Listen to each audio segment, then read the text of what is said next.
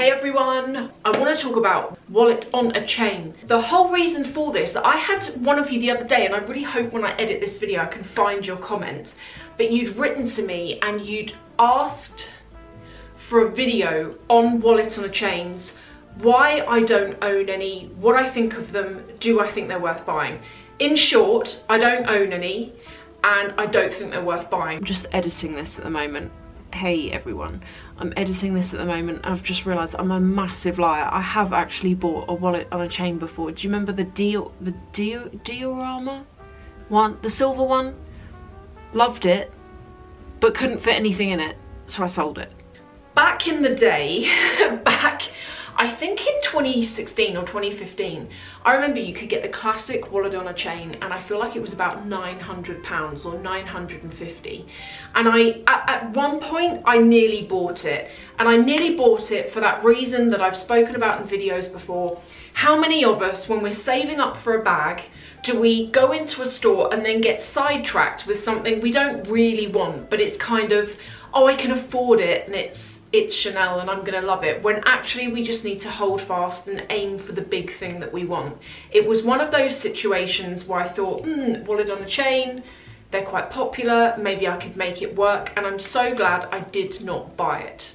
In this video I am focusing more on Chanel because I feel like when it comes to wallet on chains in general, like everyone pretty much does them. Dior, Hermes, any brand I think of, they have that in their artillery.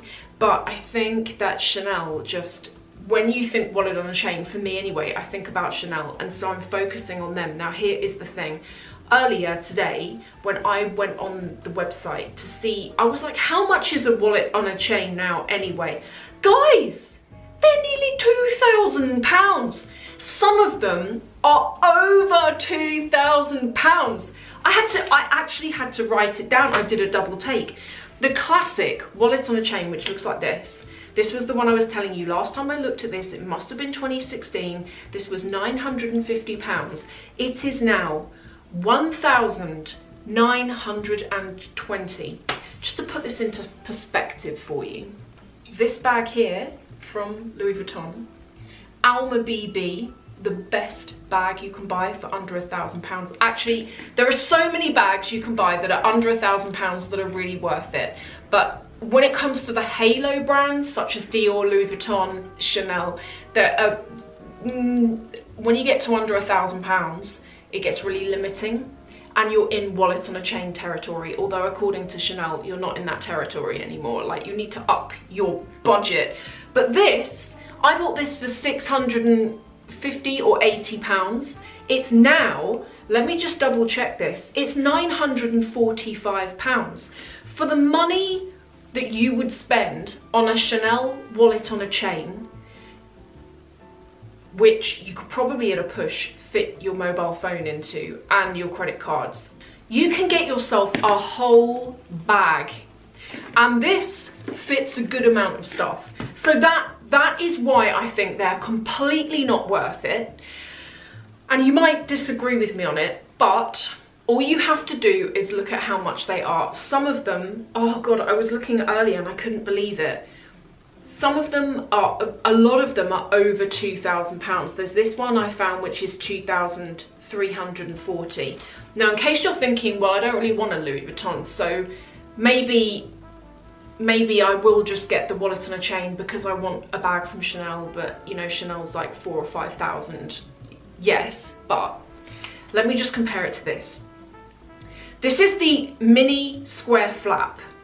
I feel like the mini square in particular is making a real comeback. I have the biggest seller's remorse in relation to a mini square.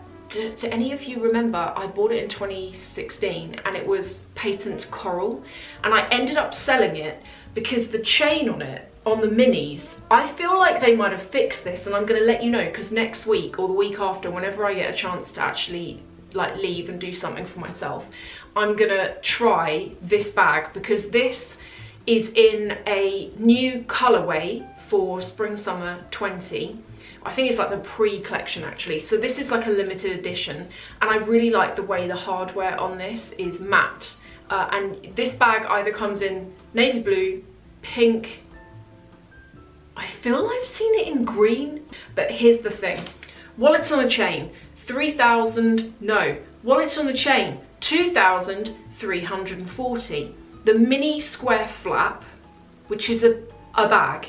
I got the price wrong again of the mini flap. It's actually 2,400. So that's really what I'm trying to say here is a lot of the time when you go and look at small leather goods, and I'm going to show you in one moment some small leather goods that I in many ways regret buying because I could, if I'd have waited a bit, had a whole bag for that money. But I think most of the time small leather goods are not worth it. Two other examples I wanted to show you. One in particular, I really like the look of this bag. This looks like a new style as well, and it's basically a bucket bag. But look, 2,420. So there's what, like £100 difference between the wallet on a chain and an actual entire bag. It depends on how much you carry around, or if, I think even if money was no object, I still wouldn't buy one.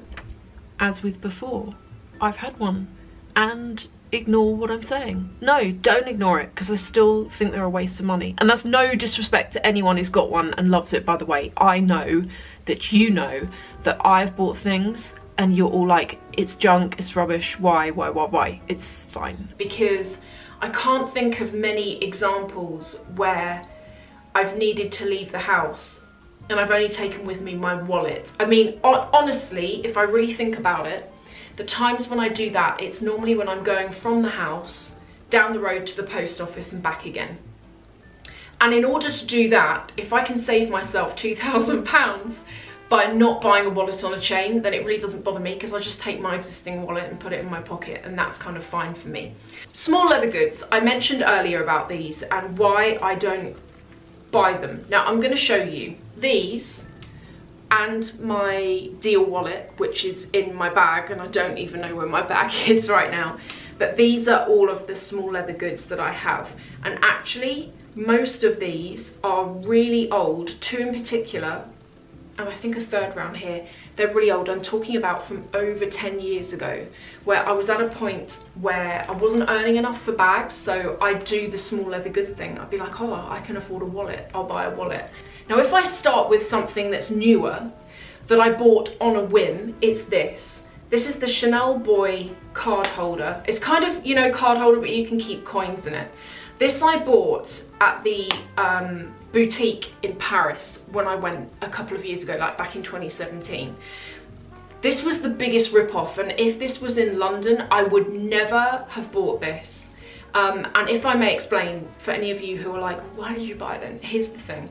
So when you go to the Paris store, I know it's really dumb, but if you're into luxury, you might get it. If you buy anything from the Chanel store, you get the white carry bag. I know I did say it was dumb, okay, but that's it. Now, when I went into the store, it was at that point, it was in the summer, it was in August, and it was at that point where the summer collection had all sold out and the pre-fall collection hadn't come in yet. So I go in there and there was literally slim pickings. There was nothing that even vaguely appealed, and I ended up buying. I was like, oh, I really want to buy something so I get the bag and so I can say I've had the experience, and after you've bought something they go and let you sit on the stairs and have your photo taken. I know. And I ended up buying this, £700, waste of money. This is now, when I looked earlier, I think it is still £700, but there are some on the website at Chanel for like over 900. And again, just to come back to this comparison, 945. Although I paid $650 for it because the prices have gone up since, 700. Now to show you two other wallets that I bought, you know I said when I started my collection, wallets were the things that I bought, wallets and belts, because that's what I could afford. So this is the first. This is the, I really like this print. I know this print now is really tacky, but it's quite cheerful at the same time. This is that multicolour print from Louis Vuitton, and this is like a long wallet. I don't use long wallets anymore because most of my bags are kind of quite small. That probably would fit in, but I just don't really use them. But I keep them. I'm dropping everything here. But I keep them for memory reasons. And then the other wallet is this. This is from Dior. This was about £250. It wasn't, I mean, when did I buy it? It must have been like 2008 or something. Let me know what you think. To any of you who have bought wallet on chains, what do you think? Do you think I'm completely wrong? Or I really want to know as well from those of you who, like me, maybe you bought one back in the day, or maybe you thought about it and you still think or thought, I thought, oh, well, with price increases, it's probably gone up to like 1,100, 1,200. I didn't think that the classic, the most basic one would be nearly £2,000. I was really shocked when I saw that earlier. And I would love to know what any of you think about small leather goods in general. I know that when I go onto Instagram and I see those, you know, those top-down photos of in someone's bag where they've got everything neatly lined up and it's all colour coordinated. Whenever I see those pictures, I'm like, oh, that looks really nice, you know, like all pink wallets in different shades. But then when I think about it, I'm like, yeah, but who's going to be looking into your bag apart from you? Not that I'm saying that isn't nice. I do think there is a certain satisfaction from when everything matches. Thank you for watching, and I will see you in the next video.